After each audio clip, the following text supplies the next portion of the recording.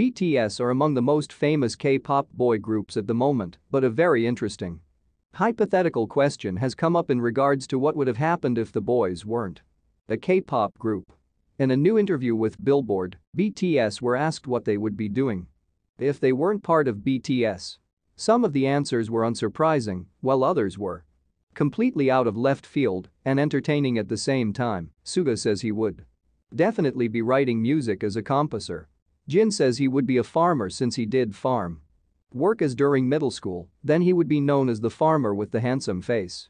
According to J-Hope, V said he might have also been a farmer, but since he's gotten really into hobbies like music and photography, he would have hoped to be a photographer, with Auntie. No less.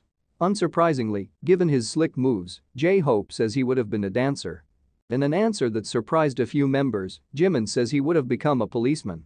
Jungkook would have been an athlete of a kind, though he didn't say what sport.